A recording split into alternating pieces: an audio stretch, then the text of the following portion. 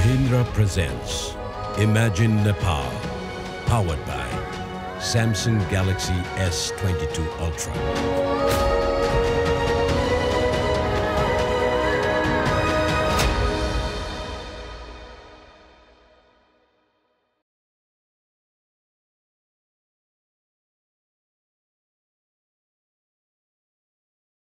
नेपाल विविधताको देश, जात जातिको देश, भेषभूषाको, भाषा भाषीको अनि संगीत, संस्कृति र भौगोलिक विविधताको देश।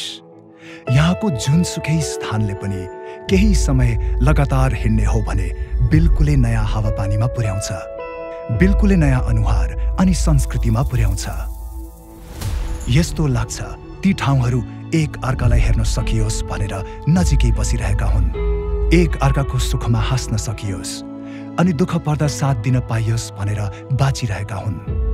तर संसार नै चकित पार्न सक्ने यस्तो विविधता बोकेर पनि नेपालले यसलाई पर्यटन मार्फत ठूलो संख्याको पहुँचसम्म पुर्याउन सकेको छैन।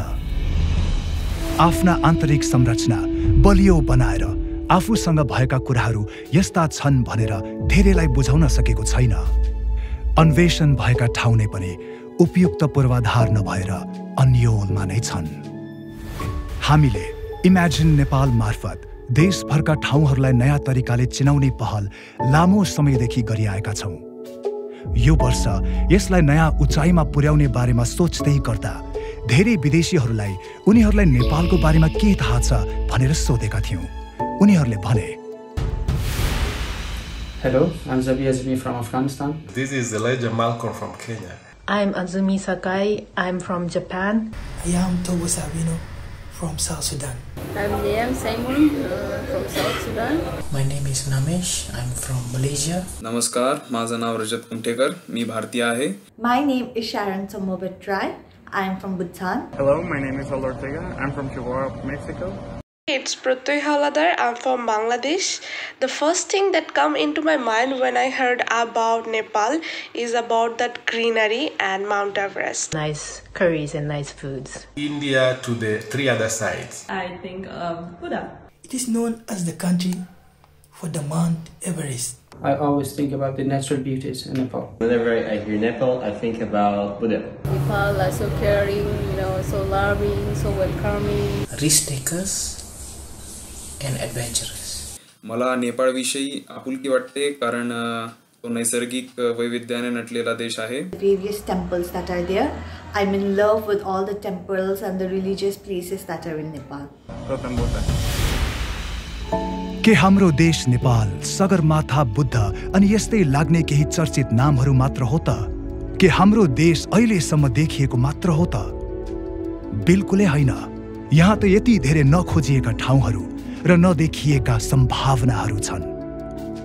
टिकटक जस्ता सामाजिक सञ्जालमा बेला बेलामा भाइरल भइरहने ठाउँ अनि दृश्यहरू मात्र हेर्ने हो भने पनि हामीले नेपालको बारेमा बुझ्न र बुझाउन, खोज्न र पुर्याउन कति बाँकी छ भन्ने थाहा हुन्छ।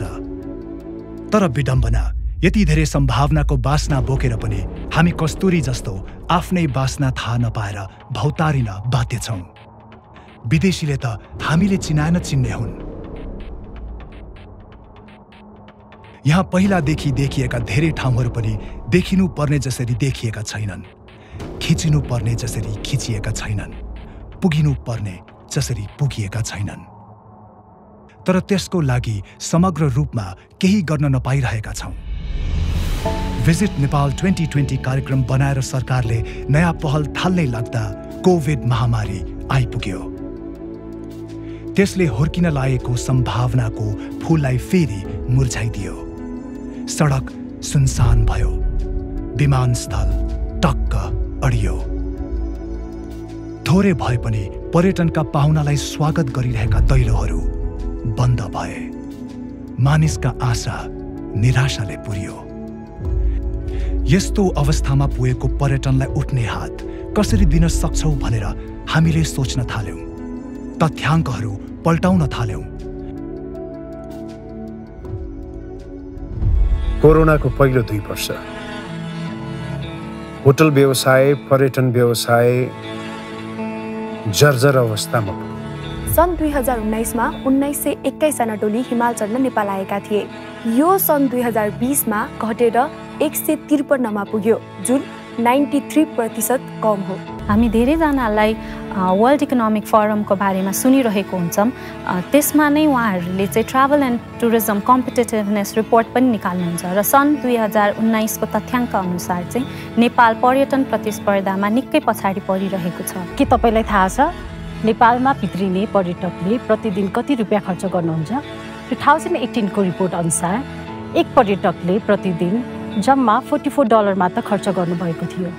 भिजिट नेपाल 2020 मा सरकारले नेपालमा 20 लाख पर्यटक भित्राउने योजना बनाएको थियो, तर कोभिडका कारण त्यो संख्या जम्मा 2,30,000 सम्म मात्रै सीमित रह्यो। वर्ल्ड ट्राभल एन्ड टुरिज्म काउन्सिलले भनेको रिपोर्ट अनुसार 2020 मा भएको कोभिड-19 को संक्रमणले देशलाई पर्यटन क्षेत्रले पुर्याउने आर्थिक योगदान 46.6% ले घटेको छ, जुन एकदमै दयनीय हो। तर अहिले अवस्था बिस्तारै परिवर्तन हुँदैछ।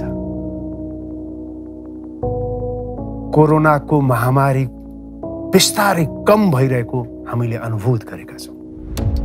यसको असर कम भइरहेको हामी अनुभूति गर्न सक्छौँ। हो, अवस्था पूर्ण रूपले सामान्य भने छैन, तर आशाका किरणहरू पलाएका छन्। अब आत्मविश्वास बिस्तारै जागेको छ, मनोबल उच्च भइरहेको छ। अब हामी सबैले केही न केही गर्नु जरुरी छ। Let's do something together. यसरी लामो समय रोकिएको समग्र पर्यटन क्षेत्रलाई एकैपल्ट ऊर्जा दिएर उकास्न जरुरी छ भन्ने ठानेर हामीले यस्तो कार्यक्रम बनाउने सोच्यौं जसले धेरै नेपालीहरूलाई एकैपल्ट पर्यटनको सम्भावनातर्फ डोर्याउन सकोस्। यस्तो कुनै कारण दियोस् जसले नेपालमा भएका विविधतालाई पुनः एकपल्ट जोर्मुर्याउन सकोस् अनि सरकारसँग समन्वय गर्दै नेपालमा भएका अनेकौं सम्भावनाहरूलाई विश्वसम्म फैलाउन सकोस्। नेपाल आउन चाहने धेरैलाई भन्न सकोस्, नेपाल तिमीहरूले सोचेको भन्दा धेरै छ है। अब आउँदा दिन अलिक थपेर आउनु। यसरी सुरु भयो इमेजिन नेपालको यो यात्रा।